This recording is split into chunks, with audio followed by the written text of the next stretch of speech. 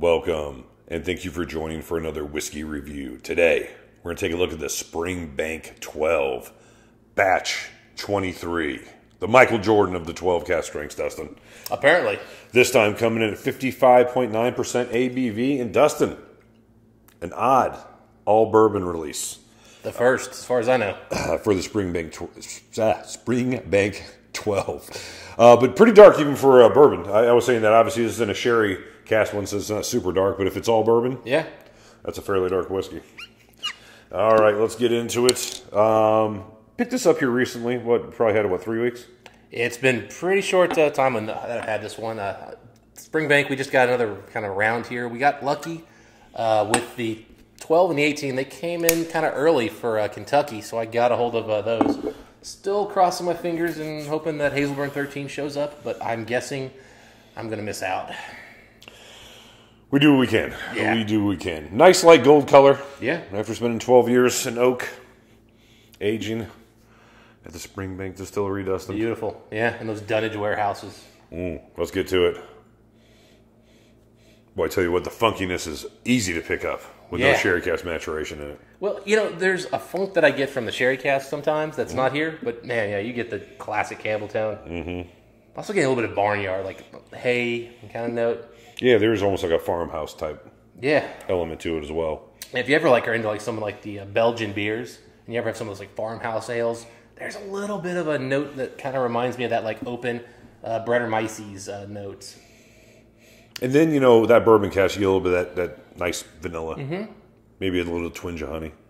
You definitely can pick up the peat on this one more than I can on most 12 because the bourbon cask isn't hiding it at all. It's actually maybe even enhancing it. Everything's laid bare. Yeah. But, it's not as sweet as I thought it might be at first because it's not that super, first fill, heavy vanilla. I don't think they used a lot of first fill bourbon, if any. Yeah, well, I mean, not on the nose anyway. Yeah. But yeah, very much it's laid bare with this particular one. And I would say, it's probably a second fill bourbon. Mm-hmm. Maybe I had high char on it. Because I think maybe some of that little bit of a smoke note feels like a char note to me. I could be wrong. Could be. I mean, again, I think what they've done here, though, is really well. And they wanted to really show off their Springbank malt here. I think somebody got a couple casks and said, oh, this is a really good example of a malt. Nothing offensive here. If you like Springbank. Yeah. Again, I was almost going to use the phrase, it smells clean. And it isn't clean because it's Springbank, but it's a very straightforward Springbank. Yeah. I mean, again, there's nothing hiding the malt from you, but there's also not that, sour still note. There's not, really tired casks where, you're kind of going, ooh. Yeah, the sugar cookie thing has never been more prevalent on the whiskey, I don't think. Yeah, it's right here. There's also a citrus note that's coming in here that I'm struggling a little bit with what exactly to call it, but there is a citrusy element here. Yeah, just almost like a little bit of a dirty lime. Yeah, I mean, it's almost like just if you were to have somebody give you citrus extract and they just called it citrus extract, whatever that is, that's what I'm smelling, It's lime on the ground at an amusement park in the sun. I'm not kidding. I was almost thinking lemon concentrate, but not as lemony. If that makes sense. You live in Cincinnati. You know what Kings Island is. Yeah. Go stand in line in August. I haven't been there in a long time. Neither have I. All right, I'm going to go for it. Yeah, go for it, man. Yeah, no, I mean, again, just all in all, guys, really nice smelling. If you are a bourbon cask aficionado, that's really what your wheelhouse is. I think, at least on the nose, you're going to be very impressed with this particular whiskey. Because it really is what you want in that milieu. Ooh, that's really sweet when you first swallow. But initially on the palate, a lot of that sugar dough cookie. A lot of funkiness initially on the palate. And then as soon as you swallow, bang, ton of sweetness. Vanilla rushing down the sides of my cheeks. Almost like chocolate would in a normal situation with a sherry cask whiskey. Mm-hmm. Ooh, that almost comes off in the finish like it would be a first fill. Bourbon cask. There's a lot of vanilla in that. Dirty vanilla.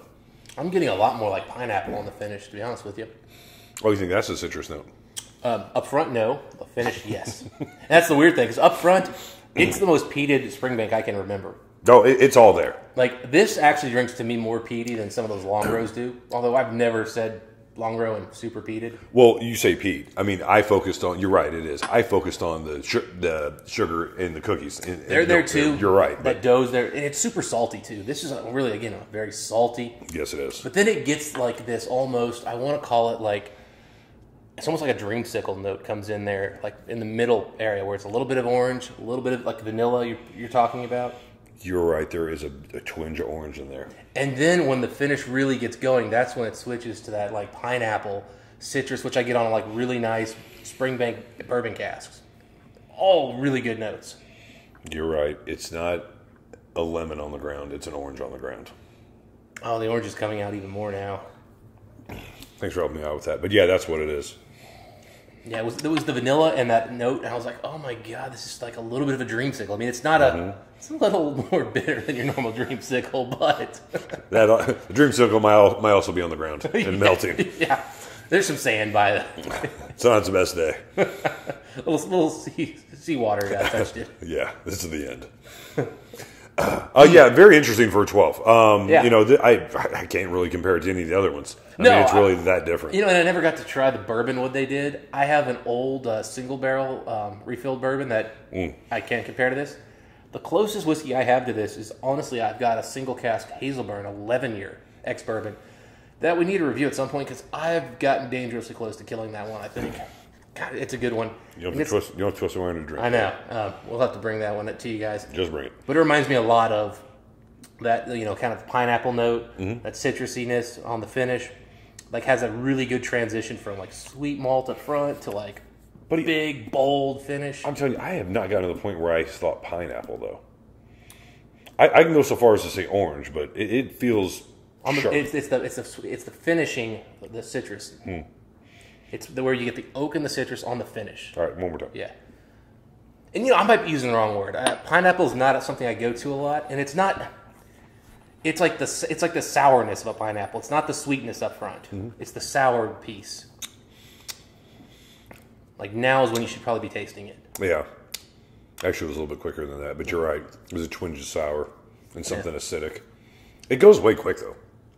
It doesn't linger, but it's like when it hits there, it's really, really nice. And to me, that's something I only get on really nice ex-bourbon casks, and I generally get it on these like cast string single barrels. You might be pineapple. You could say lemon or something. Anyway, no, I mean, I would say it's a little bit more noticeable when you put water on it. I say pineapple because I think a pineapple is less descriptive, really. Sure. Because it's got less, like, the citrus is more dominant relative to the flavor of the fruit. Agreed. If that makes sense. The sweetness of the fruit. Agreed. Same thing with an orange. A lot of times. Well, the orange you smell from 5 miles away. You're like, whoa, it's an orange. Yeah, you're probably right. Overall, though, interesting take on the 12-year. Rather than just doing the same thing over again. Yeah, I appreciate it. You know, I'm not the biggest bourbon cask fan there is. I really think Springbank 12 is best when it's heavy sherry. But this is a really nice change of pace. Really good. There's absolutely nothing. If you're a Springbank fan, this is a buy. Yeah, this is instant buy. Yeah, for sure. This to me now, when I have the 12s, this will be kind of a benchmark as far as how much bourbon influence is compared to sherry. You know what I mean? Yeah. Because we have plenty of examples of a heavily sherried influence one. I don't care if it's local barley, 12, 18, regardless of what it is. It's nice to really have the counterweight or the other bookend. You know, especially with something that we have so many of, which is these cast strength 12s. Yeah, great whiskey, man. Oh yeah, as usual. It's a tough one to score. Yeah, interesting. I really like it, but overall whiskey score 87.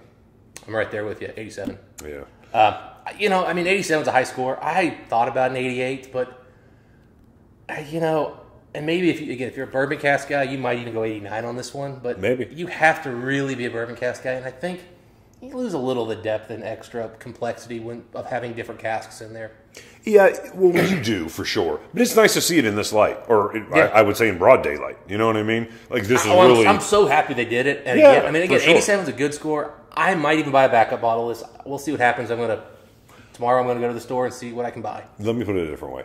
If I had the choice between this and say, like, I don't know, 2019, 2018. You know what I mean? I would want an extra bottle of this just because I know it was a different take on it. Yeah. It's a very interesting version of the 12. Overall whiskey score, I'm at an 87. But it is still something, if you collect Springbank 12 cask strengths, this is a unique and therefore a if you're special just a bottle. regular Springbank, 12 cask strength fan, I'd pick a couple of these up if you for can. sure. Mm-hmm. Now, I know it's going to be hard for a lot of you to do that, but if you do have the opportunity, pick up 2 of these. Yes, at I least think 2. it's going to be one of those that you're going to be really glad to have down the road when you want to go back and compare.